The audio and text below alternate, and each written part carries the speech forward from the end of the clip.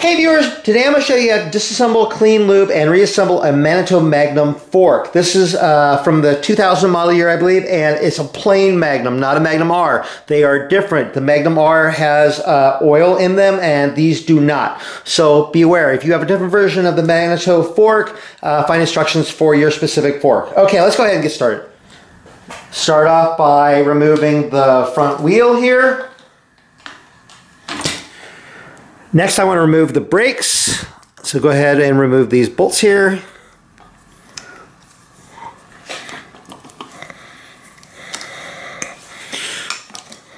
There.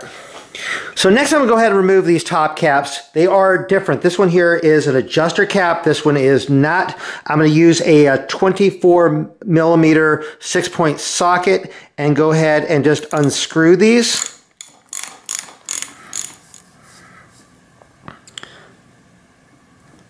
And the whole stack's going to come out like that. Okay, so just remember which side goes on which. So that one's out.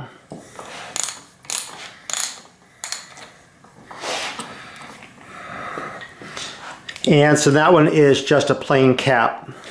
Okay, so now I'm ready to remove the lowers. Holding the lowers on, there's a 6 millimeter bolt down in each tube here. I actually did not get the full stack out of here. There's still a spring in there. I tried compressing the fork. It's not enough to push the coil out there. That's fine. What I'm going to do is I have an extra long hex socket, a 6 millimeter. This is 5 inches long there, and this is long enough to reach down through the spring and connect into the bolt down there. So I just need to unscrew this one and unscrew that down there, and I should be able to get the lowers off. So if I just reach down through the spring, and I can feel it lock into that bolt down there.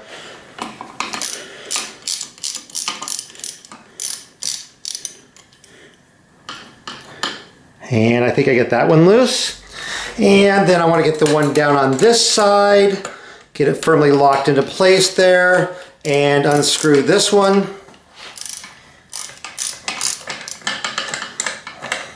And it feels like it's loose down there. Now let's go ahead and try the lowers. And they come off. And so I got the lowers off.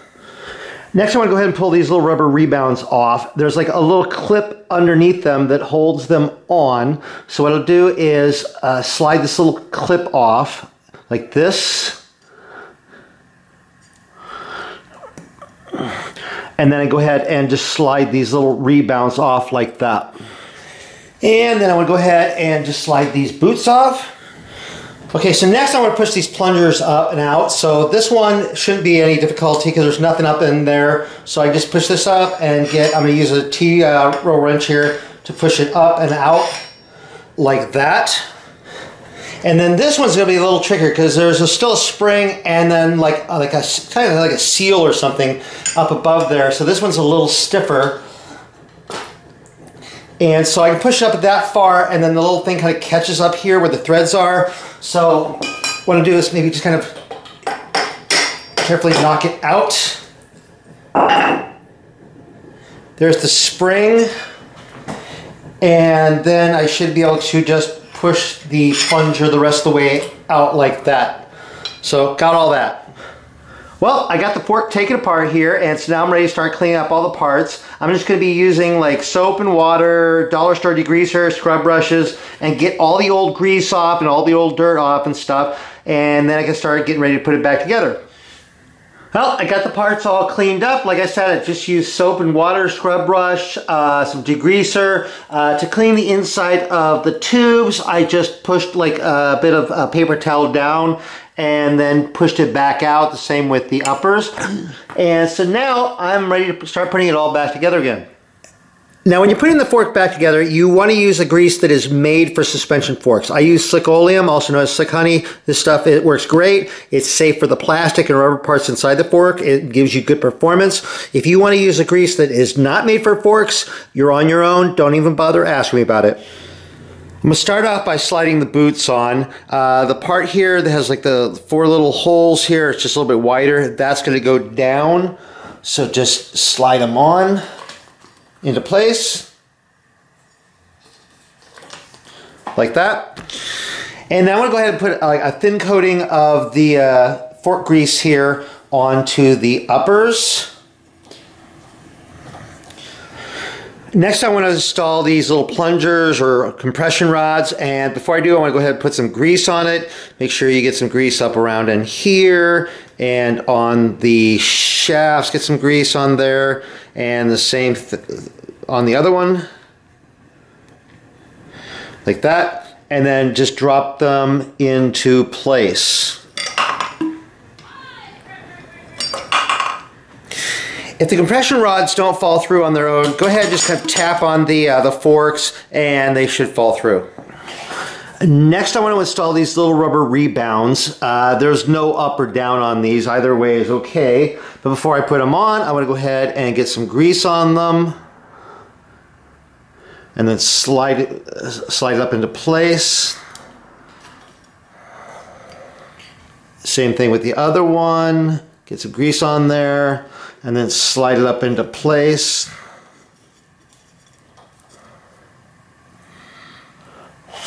And then next I need to reinstall these little clips here. There's like little slots on here, and these slide just into these little slots like that.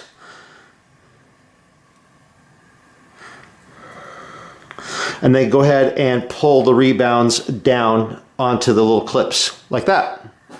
So now I'm getting ready to install the lowers. Before I install the lowers, I want to get some grease down in the tubes there.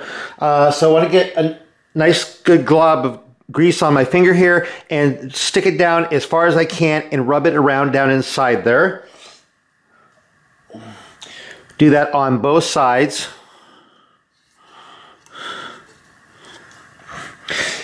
And then I also want to get some grease up here around in the reservoir of the seals there, just below the top of the seals there, on both sides.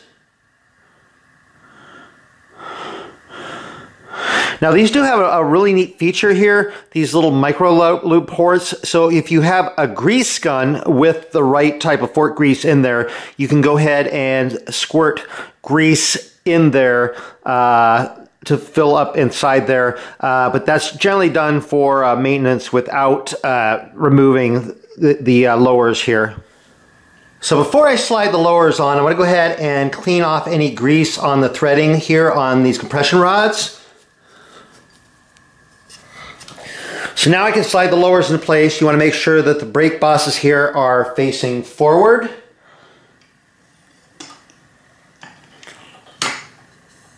And then slide them up like that. So now I'm ready to actually attach the lowers to the uppers, and that's done by tightening that compression rod, which is threaded, and it threads into the lowers there. And so I'll be going down through the upper tube to do that.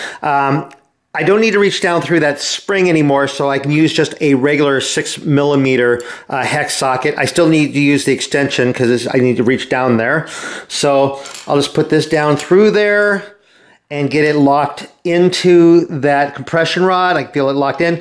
And I wanted to get a little bit of downward pressure and turn it by hand.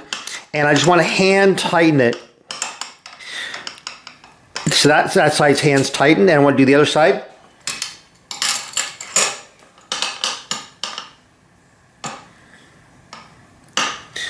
Just push down and hand tighten it. There. So now I need to tighten those down using a torque wrench. They need to be torqued down to 10 inch-pounds, not foot-pounds, 10 inch-pounds, which is not very tight. And so I have a small beam torque wrench, which I prefer for a beam torque wrench over a clicker torque wrench for the really light torques. And so I'll go ahead and get this on here and then just very carefully tighten it to 10 inch-pounds. And there, that's all I want to do. Be careful not to over tighten it or you'll strip those right out. Let's do the other side. And then tighten this side here.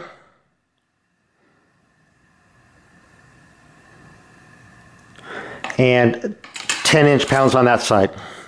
So I'm ready to put the fork stack stuff back in. I want to go ahead and grease it up before I put it in. They had quite a bit of grease on there when I pulled them out. It was kind of a red grease. I'm not sure what brand of what grease that was, but I'm sure it was like a fork type grease. So I want to get it nice and good coated on there. And then I'm going to drop this in with the little black cup facing up. And push it down in there. And then grease this up here. And then I want to get like a little bit of grease up here on the threads. And around down on here as well. And I'm going to go ahead and screw this down so that it goes in a little easier. So I'm turning this counterclockwise. So turning down the pretension. Then I'll drop this in. And start screwing it in by hand. Then I'll use a 24mm socket to go ahead and do it in. Make sure, be real careful that you aren't cross-threading it.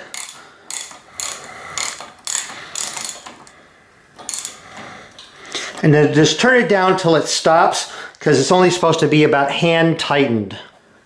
Okay, I have the other cap here. I'm going to just put a thin coating of the grease on the threads here.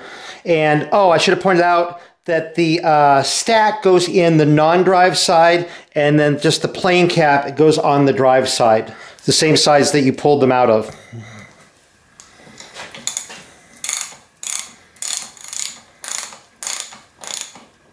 Just tighten it down till it stops, and don't tighten it any further.